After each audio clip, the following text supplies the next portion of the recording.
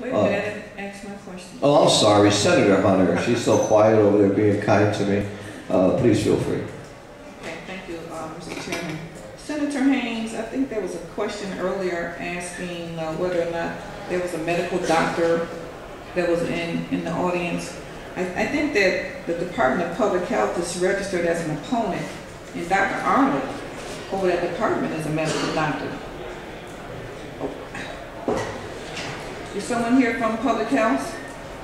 Denise Gaines here. She's in the hallway. Can someone step outside and get her?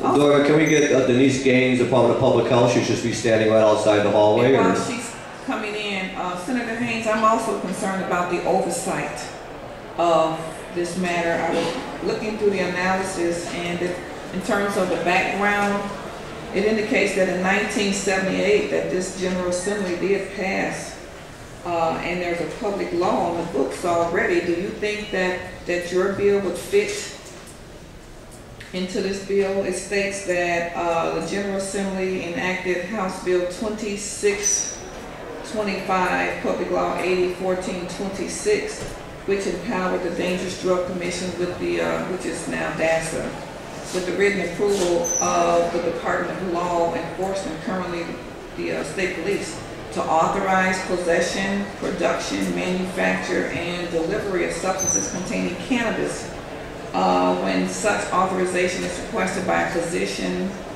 licensed to practice medicine in all branches, and such physician has certified that this substance is necessary for the treatment of glaucoma and the side effects of chemotherapy in cancer patients, or such other procedure certified to be medically necessary.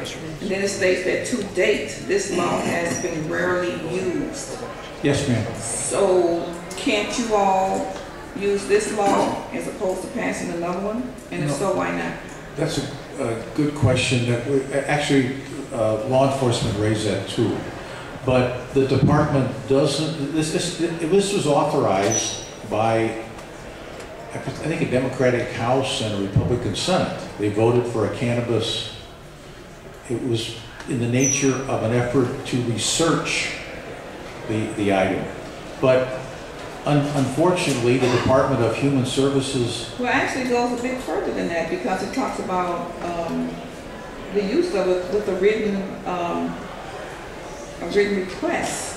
But they don't, the department will not authorize, they have a letter here by the director, Taylor, and they will not authorize any such regulation.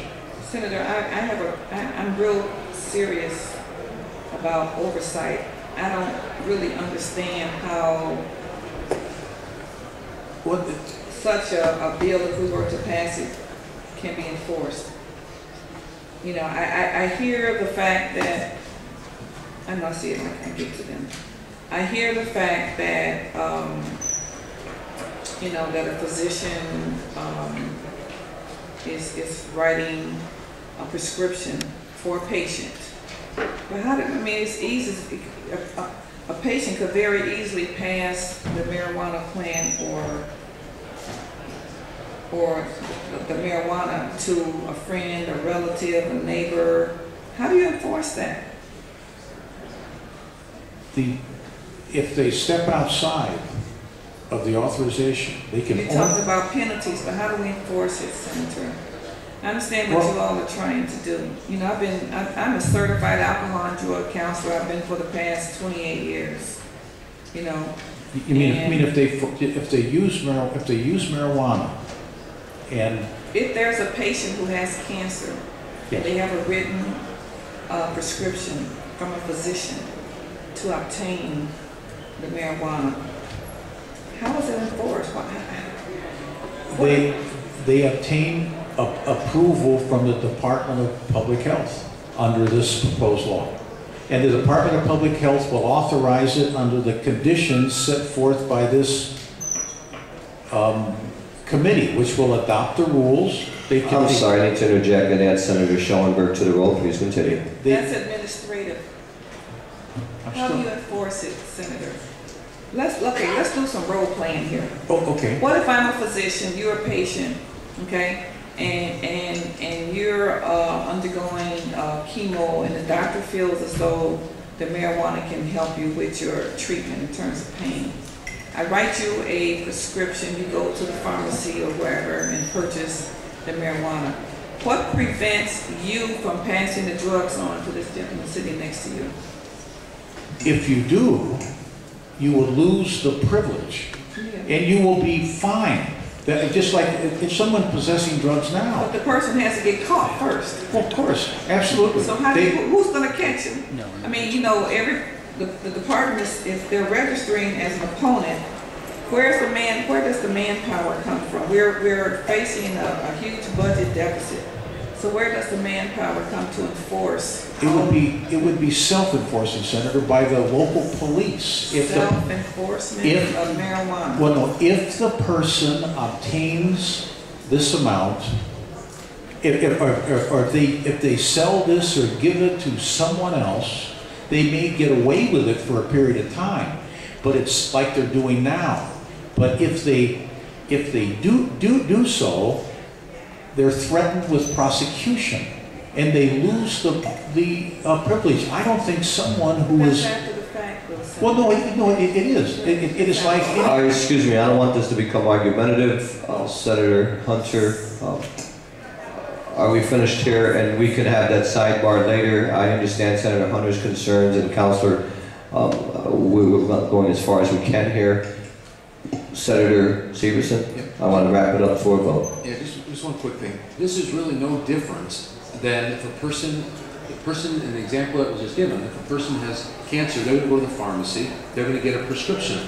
There's nothing that's stopping that person from taking that drug and selling it to other people. That's true. And you know with marijuana, they're going to sell it even more. Well, these are people that are, most of them are terminally ill. They're not, this is not your gangbanger. This is a person who's terminally ill, or an elderly person that is sick. Senator, to sell drugs. Not only gangbangers. You have business people, you have wealthy people, you have all kinds of. No, I understand. However, in a particular population, Senator Hunter, I mean, in this particular category,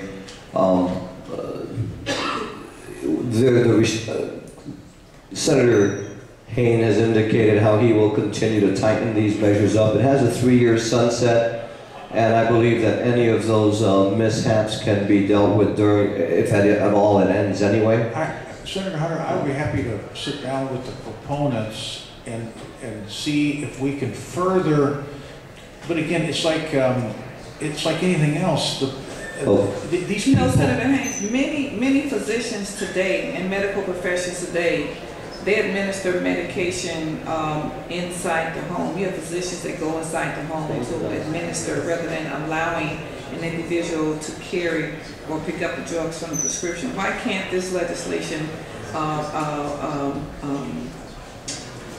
reflect some of the new methods of technology today by having the physician send a licensed, registered person to the individual's home to administer the medication, which is the marijuana. I mean, I don't want any additional marijuana. So we'll set it up then and put it in here. Then Senator, I think that's an idea worth pursuing, but that could be a proposal from the board, which is going to set up rules. Right, and I would hope that under the department. Pardon?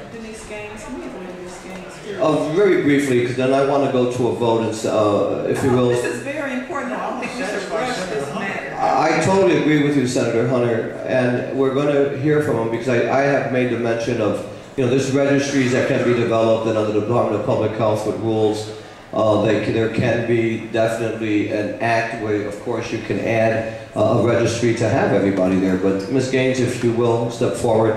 And my good friend with the state trooper, state police, if they could step aside 1 second. Thank you, Captain.